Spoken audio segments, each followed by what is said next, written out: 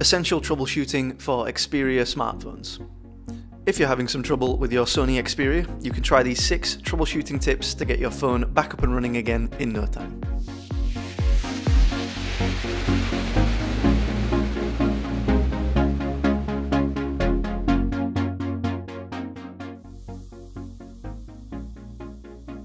Before we get started, however, it's always worth giving your phone a restart. This will solve the majority of the small issues you will encounter. Step 1. The Xperia Support app. The Xperia Support app has a section named Xperia Tests, which can run diagnostics on the basic functions of your phone. This can give you some insight on if your phone is suffering from a real malfunction. Based on the feedback you receive, you can then take appropriate actions to resolve the issue. For example, you can uninstall a malfunctioning app. Step 2. Using the latest software. Software updates are regularly released and will often offer new features and address known bugs with your phone. Keeping your phone up to date with the newest software is the best way of avoiding common issues. You will normally receive a notification when software updates are available, but you can always check for updates manually. Step 3. Clear cached data for your apps. While using apps, you will build up files that your phone can use for reference later. This is called caching. Images, icons, and logos are common cached items that will be saved to your device, so you don't need to download them again, saving you a lot of time as well as mobile data. But if you don't clear the cache on a regular basis, it could be putting stress on the internal memory of your phone, making it run more slowly. Clearing your cache will not remove saved passwords, logins, or game saves, unless you also choose the clear storage option. Step 4. Reboot in safe mode.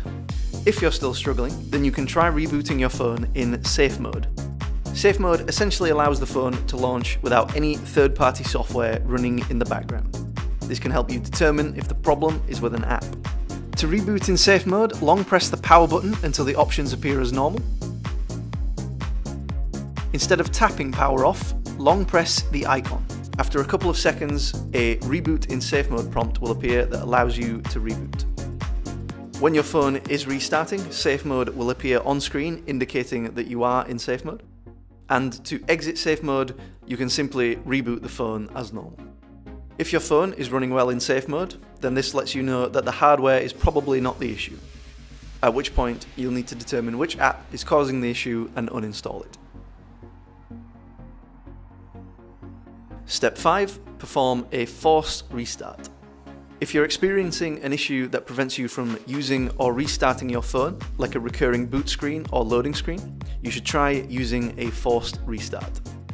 You can do this by long pressing the power button and the volume button at the same time for 10 seconds. Step 6. Performing a factory reset. If all else fails, a factory reset will return your phone to its original factory settings. And while this could fix the issue, it also means that all of your data will be erased from your phone. We recommend backing up your data before a factory reset. Depending on how your phone is set up, a lot of your data may already be backed up through your Google account, but it's always worth checking. You can find the option for a factory reset inside Settings, System, Advanced, Reset Options, Erase all data.